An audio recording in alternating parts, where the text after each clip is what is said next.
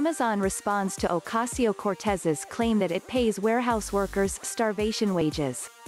Amazon responded Monday morning to Democratic Congresswoman Alexandria Ocasio-Cortez's claim that it pays warehouse workers starvation wages, saying in a tweet that says it pays workers at least $15 per hour plus full benefits.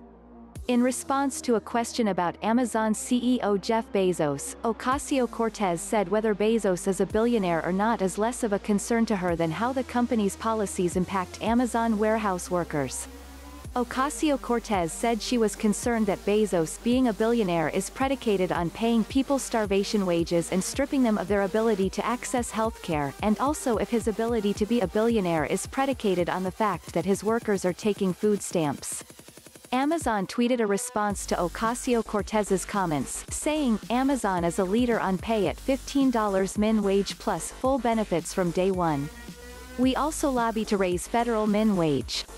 Amazon decided to raise its minimum wage to $15 an hour in 2018 after facing criticism for its pay disparity. In April, Bezos issued a challenge to other retailers to match Amazon's pay and benefits. Thanks for watching. Hope you enjoyed.